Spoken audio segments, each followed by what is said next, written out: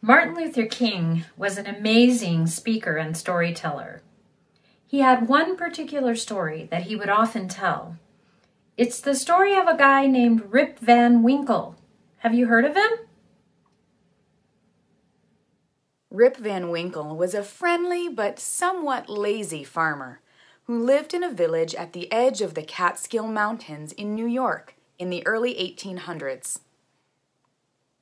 Rip would often take long walks up into the mountains to escape his wife, who was always trying to get him to do his chores. One day, his walk took him further than usual up into the mountains, and he came upon a group of strange little men playing ninepins. Ninepins was a game like bowling.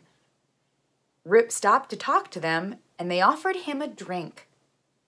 He drank the cup, and he grew very, very sleepy and drifted off into a deep slumber. When Rip woke up, everything had changed. He was an old man with a long white beard, and the little men were nowhere in sight. Rip returned down the mountain to the town to find that everything there had changed too. His house had crumbled into ruin. His wife and his friends were all gone. His children were grown up. His sleepy village had become a bustling town. He had slept for 20 years, and everything had been changing while he was asleep. He spent the rest of his days entertaining the townspeople with tales of the good old days and of his encounters with the little men in the mountains. Martin Luther King had a really good reason for telling this particular story. He would tell the story and say the words, "Wake up!" He was using the Rip Van Winkle story to make the point that many white people in the United States had been asleep. Most white people assumed that because slavery had ended, everything had been fixed, and that things were now fair and equal for black people. Martin Luther King was saying that white people need to wake up and see that black people were still experiencing unfairness and injustice all the time. When Martin Luther King was alive, it was very hard and unfair for black people.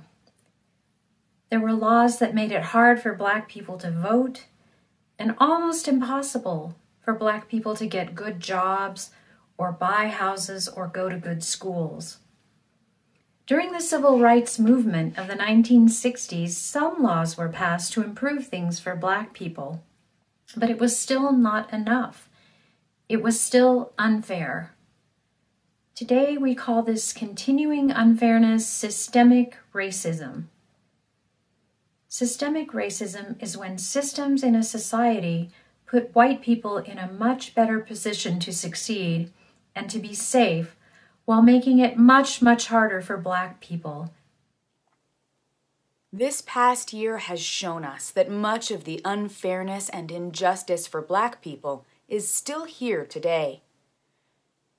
People have been waking up to the truth that America is not safe or fair for black people.